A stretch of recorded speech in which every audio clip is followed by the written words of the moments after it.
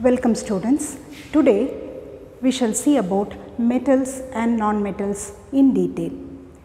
We see many things around us. They are made up of different materials. Some are hard and some soft. Elements in general are classified into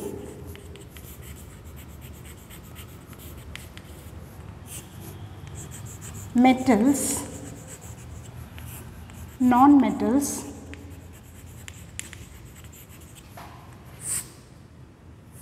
metalloids, and finally noble gases.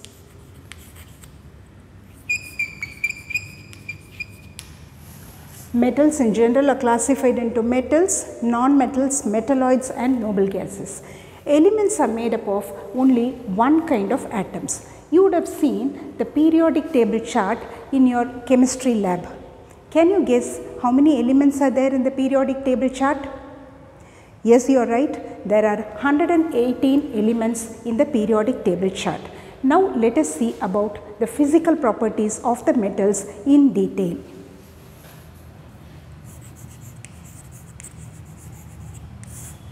The first property is physical state. Physical state, in general, all metals are solids at room temperature, and there is an exception for mercury, which is a liquid metal. There are few other elements which become liquid when the temperature is slightly raised above the room temperature. Example for that you can give it as gallium, cesium, rubidium, etc. And the second property will be density. All metals are generally very dense in nature, that is, they have high density. Exception is there here. Exception is there for sodium and potassium. These two are called as soft metals, and these two can be very easily cut with a knife. You have another element called osmium, which is very hard so that it can even scratch glass. And the next property will be hardness. Metals are generally hard, and here also there is an exception. Sodium and potassium are soft metals. They are not hard in nature. And the next property will be tensile strength. Metals possess high tensile strength, and there is an exception for here, and zinc, arsenic and antimony are elements which possess low tensile strength. And the next one will be conductivity. Metals have high conductivity power, that is, they can conduct heat and electricity very well, and here you can see silver and copper are very good conductors of heat and electricity, whereas bismuth is a poor conductor of electricity. And the next property we can see sonorous. When metals are hit hard, they produce sound. This property of the metals is called as sonorous, and that's why we use these metals to make the temple bells. And the next property will be seventh property, malleability. Metals can be beaten into thin sheets, and this property is called as malleability. Metals are highly malleable in nature. For example, you can take aluminium. Aluminium can be beaten into very thin sheets, and we call them as aluminium foils, which are used for food storage. The next property will be ductility. Metals are highly ductile. That means they could be drawn into thin wires, very thin wires, without breaking. For example, copper wires can be drawn into very thin wires without any breakage. This property is called as ductility.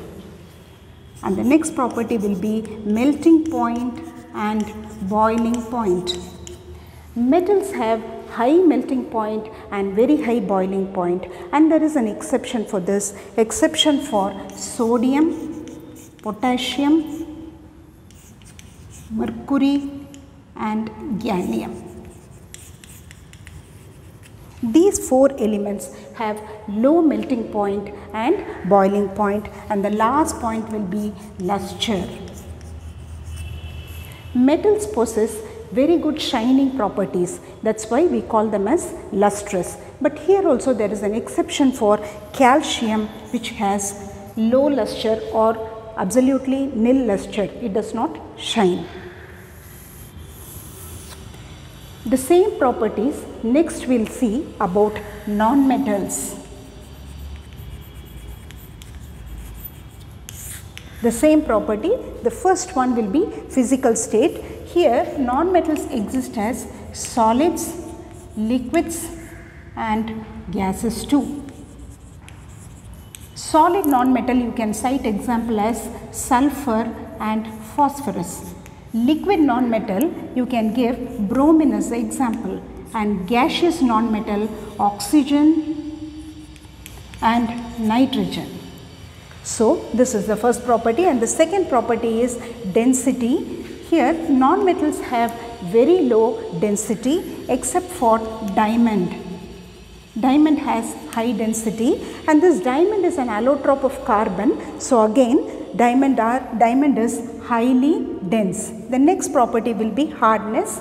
All non-metals possess low hardness, that means they are very soft metals, and there is an exception here. Again diamond is very hard. And the tensile strength, and here they have low tensile strength. Exception is there for carbon fibers, and these carbon fibers have very high tensile strength, so that they could be compared even to a steel fiber. Okay. The next property will be conductivity. Here conductivity, metals possess non-metals have low conduction for heat and electricity, and there is an exception here. Graphite is a good conductor of electricity. Next is sonorous property. Here no sonorous property, because when non-metals are hit hard they don't produce any sound, so they lack that sonorous property. And the next property will be malleability. Non-metals, when they are hit very hard, they tend to break.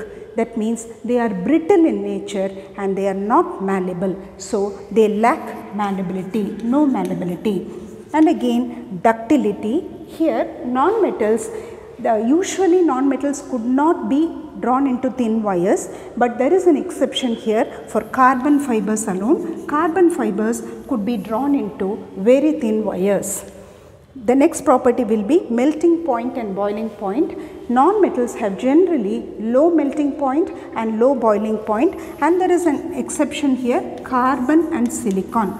They have high melting point and boiling point. And the last one, luster, that is the shining property. Non-metals lack the lustrous property. Here also you have an exception for iodine and graphite. Iodine and graphite are lustrous in nature. That's all about the properties of physical properties of metals and non-metals. Next we will go to the uses of metals. When we are going to the uses of metal, the first one we will see copper. Copper is used for making electric cables. Then the second one will be silver and gold. Silver and gold, they are used for making ornaments. And the next one, mercury. Mercury is used in thermometers and barometers. For what purpose it is used? Because mercury has very high density and uniform expansion. And the fourth one will be lead. Lead is used in all automobile batteries. For making automobile batteries, lead is used. And the next property will be aluminium. Aluminium is used in making cables, electric cables. Not only that, aluminium is employed very much in aeronautical industries. For that purpose, aluminium is used. And finally, iron is used for all engine works and bridge works. Okay, these are the uses of metals. Next we will move on to Uses of non-metals.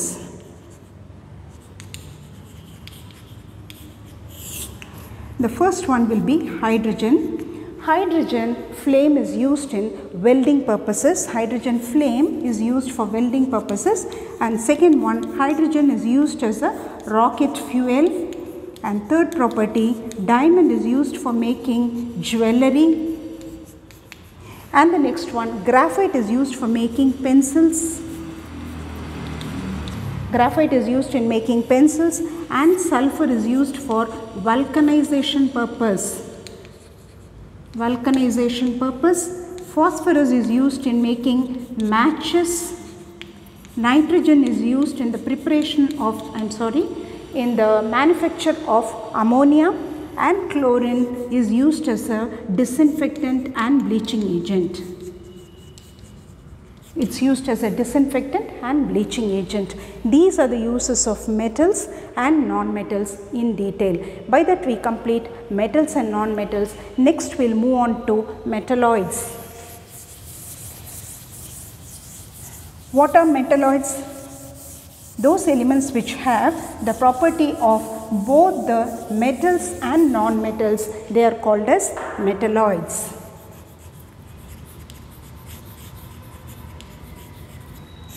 Example for that, you can cite it as silicon, germanium, etc. Silicon, germanium, boron, these are the example for metalloids. They have both metallic character and non-metallic character. Next we will see the physical properties. The first one will be they are usually solids in nature. Second one, they form alloys with other elements. They form alloys with other elements. And the third property, especially silicon and germanium, these are used for semiconductors. And the physical properties of the metalloids shows that these metalloids have metallic character, and the chemical properties of the metalloids show that they have non-metallic character. Physical property shows their metallic character and chemical property shows their non-metallic character. That's all about metalloids. Next we'll see the uses of metalloids. Boron is used in fire industry and silicon is used in electronic devices. That's all about metalloids. Next we'll see compounds. Now what are compounds? Compounds, that is a very pure form of the element, that is elements. These compounds are very pure and they are formed by the chemical combination of two or more elements in a fixed ratio by mass. Example for that you can say water. In water, 2 hydrogen and 1 oxygen is present. 2 atoms of hydrogen and 1 atom of oxygen combines in the ratio of 2:1. So this is a fixed ratio by mass. It combines in a particular ratio. That's why it has formed water. Next we'll see the classification. Compounds can be classified into 2 types: inorganic and organic. Here inorganic compounds, first let us see about inorganic compounds. Compounds which are obtained from non-living sources are called as inorganic compounds, and example for that you can take chalk.